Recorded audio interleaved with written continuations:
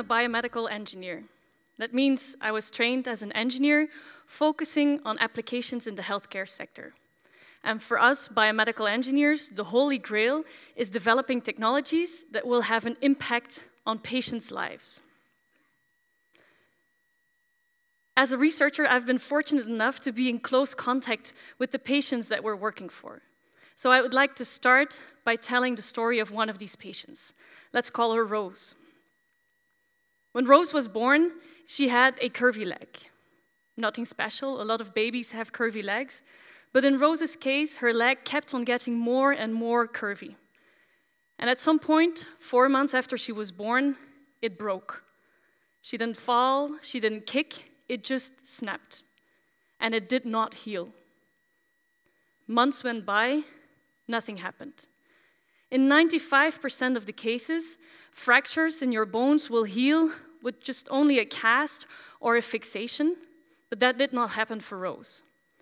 And that was because she had a genetic defect in the cells at the location where her bone fractured.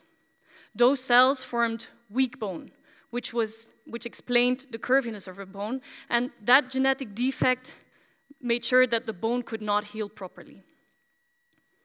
Now, when she was 4 years old, she was finally big enough to have more invasive treatment, but still nothing worked. And again, years went by. And at some point when she was 9 years old, she and her parents had had enough. Without an immediate outlook on new therapies, they decided to go for an amputation. Now, many of you or all of you have known multiple people that at some point in their lives have broken a bone. Fewer of you know people where this fracture process or where this healing process did not occur smoothly. And far fewer of you, I'm sure, know of cases where a broken bone, having received the best possible medical care that we have available today, resulted in an amputation. Now, what Rose needed and what is not available today is a biological spare part. Was for the bad tissue to be removed completely and to be replaced by a living implant. Not an implant made of plastic or metal that doesn't grow as she would grow, that had to be replaced after 20 years, but an implant that would fully and functionally integrate in her body. So today I want to take you on a journey of how to make such a living implant. And I will do that by focusing on the 5 keywords that you see behind me. And I'll start with the why. Why are we doing this? Why do we want to make these living implants? Is it just for Rose and the 500 other patients like her in Europe which have a similar genetic defect? Well, absolutely not. In the Western world alone, there are hundreds of thousands of patients that are waiting for a biological spare part. And a golden standard treatment nowadays is organ transplantation. And as you see, the amount of people waiting for a biological spare part is increasing every year. And even though the amount of human donors is increasing, and every donor can donate multiple organs, it's still very unlikely that we will be able to help all the patients on the waiting list.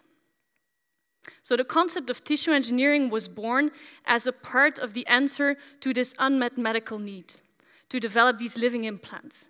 And tissue engineering is a field where we combine insights from biomedical sciences and engineering sciences to create these implants. So what is it that we want to make? What is this living implant? Well, if you want to make something and you don't really know what to make, then you look around for examples. And in our case, the example is obvious. There is a tissue engineer par excellence, and that is Mother Nature, who has had millions of years to develop living tissues. So how are we copying Mother Nature? Well, or trying to copy Mother Nature. There are 2 ways that we can do that. Well, the first way is that we look at what our tissues and our organs look like in our bodies.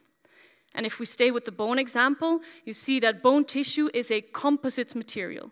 It has a mineral part, which gives bone its strength, and it has a fibrous part, which gives bone its resilience. And this tissue, on the outside of our bones, is a very dense, compact tissue. But on the inside of our long bones, at the ends, you see it has a kind of sponge-like structure. And it is this combination of a sponge-like structure together with the composite material that is sought after as a biomaterial that is clinically used nowadays in orthopedics and dentistry. Unfortunately, the results with these type of materials are not exactly what we would like them to be. They're very variable. And why could that be? Well, if you think about how these tissues are formed, this structure does not happen overnight. This tissue is formed by cells that interact with their environment, with each other, to create a process, at the end of which you will get a structure like that. So another way in which we can try to copy nature is by trying to copy the process of forming a tissue, the developmental process of making such a tissue. So what does that look like for bone? It first starts with cells that are coming together and form a tight group, a condensation. And in this group, the cells will start specializing. In the case of bone, they will start turning into cells that will form cartilage. And this cartilage tissue will be like an intermediate structure, a template, in which over time you will see some cells starting to mature, starting to specialize. And as the bone grows, you will see, or as the template grows, you will see that in the middle and at the ends of the bone, you'll get bone formation. Now, the two red zones that you see here are the places where this cartilage template keeps on being present. And that is what we call the growth plate. The growth plate, you all know it, it is the source or the motor of most of the bone formation after we're born. So if we want to make this growth plate-like structure, how do we do that? As with any building project, the first thing you do is gather your building blocks. And the building blocks to create a living implant are your cells, growth factors, and a biomaterial. For the cells, we want to use stem cells. Stem cells are cells that you can find in all the tissues of your body and that are able or capable of specializing into many tissue-forming cells. So for the bones, we find these stem cells in the bone marrow and in the soft tissue that surrounds our bones. And we're lucky because those places are relatively easy, accessible. So we can take these cells and we can take them to the lab and we can grow them until we have enough cells to form a living implant. Now, the way we grow them, if we want to grow them in the laboratory, we need to give them incentives. We need to give them instructions of whether to multiply or to start specializing, and we do that by using growth factors or hormones.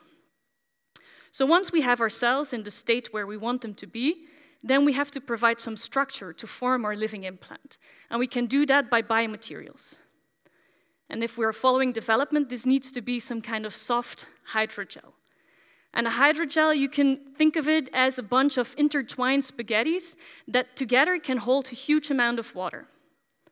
And these biomaterials, we can make them smart by decorating them, as we call it, with growth factors or with nutrients that will instruct the cells to keep on multiplying or start forming tissue-specific cells. Now that we have all these building blocks, how do we put them together? How do we make our living implant? Well, there's multiple manufacturing technologies that we can use, but there is one that has been receiving quite a lot of attention lately, and that is 3D bioprinting. 3D bioprinting as a process uses the same elements as normal printing. You start with a design. In our case, we want to make a growth plate. Then you have to come up with an ink. In our case, that will be a bio-ink, which is a mixture of the cells and the soft hydrogel. And then you have to have your printer. And I'll give the example of what is called an extrusion bioprinter. That is a bioprinter that looks a lot like a syringe, where you put your hydrogel in with your cells, and then you push the hydrogel out, and so you form layer by layer your 3D structure, your 3D living implant. Now, this technology itself is not perfect yet. So for instance, when we push our cells through the syringe, we're exerting a lot of mechanical forces on it. We're giving them a lot of stress. And cells, when you stress them too much, they can change, or they could even die. So there is still quite some development to be done in the building blocks and the manufacturing technologies. Now, if we have all of that, when can we build our living implants that we can give to our patients? Well, before looking into the future, let's first take a step back and look at how the field has developed. 30-something years after it was first established, we're still describing tissue engineering as a highly innovative field. But the focus of this innovation has shifted quite a bit over time. In the very first phase of tissue engineering, it was the concept itself, the idea of creating a living implant that was the innovation. And as with any new promising technology, there was a hype that was created, bold claims were made, and expectations were inflated. There was a lot of money that was invested in startup companies that would bring all of this to the market. But if we look back now, people back then didn't really have a very clear concept of what it was that they wanted to make as a living implant, nor did they have access to all of the building blocks and the manufacturing technologies that I just described. So around the year 2000, most of these startups had failed or folded, and the hype had died down. But in academia, tissue engineering was still very much alive, and it kept on developing, and it became a proper scientific discipline, with its own community, its own jargon, and the focus of the innovation shifted towards the blueprint. What was this living implant that we needed to make? What was the right blueprint to follow? Now, the quality of the science increased, but what people were not paying a lot of attention to was the fact that once we would be able to make such a living implant, we had to not do this once in the lab, but we had to do this for many patients at a large scale. And so that meant that we had to think about how to produce it, which we hadn't done until now. So that's where we are now in the third phase, where we are reiterating these scientific developments, but with a process engineering mindset. So who were actually these innovation drivers?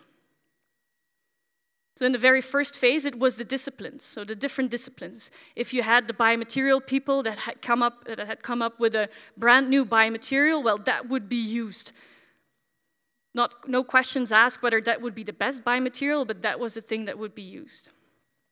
In the second phase, you had the first real tissue engineers appearing that were able to cross the lines between these disciplines and bring all of these building blocks together in a living implant. Now, at that stage, people were not really thinking about the patient. The patient was almost like an afterthought, which of course is not what it should be. So now in the third phase, we are reversing these innovation drivers. We are starting from the patient. We're identifying what are the needs of this patient and what does that mean in terms of the requirements for our living implants, bearing in mind that at some point we'll have to produce this. And then these requirements for the living implant will then translate into innovations that are needed in terms of biological building blocks, manufacturing technologies, and quality control tools. The innovation is not only at this stage in the R&D process. The innovation is also in the business model that we will have to use.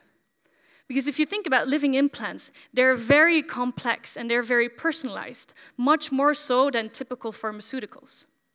And if you combine that with the low volume in which they will have to be produced and the complex regulatory landscape, so the complex ways in which you can get approval to use them in patients, that makes for a very tricky business case. So classic pharma models cannot apply. And we'll have to think about other ways to do that. And one of the concepts that will be important, for instance, is design to cost. That means that from the very beginning of your R&D process, you have to take along the manufacturing cost as an independent design variable, so that once you are making your implant, you're sure that you can offer it at an affordable cost. Now, once we have all that, will we then be able to help the patient and close this cycle? So we started by identifying the unmet medical need. We said we were going to address it by making a living implant, for which we would take inspiration from the quintessential tissue engineer that is Mother Nature, bearing in mind that we had to produce this for the patient. And so when we do all that, then we can address the need of the patient. So by closing this cycle, we are guaranteeing that we will be able to design, develop, and deliver functional or living implants, biological spare parts that will fully and functionally integrate and replace the missing or the absent tissues and organs in our body, for Rose and for all the other patients out there. Thank you.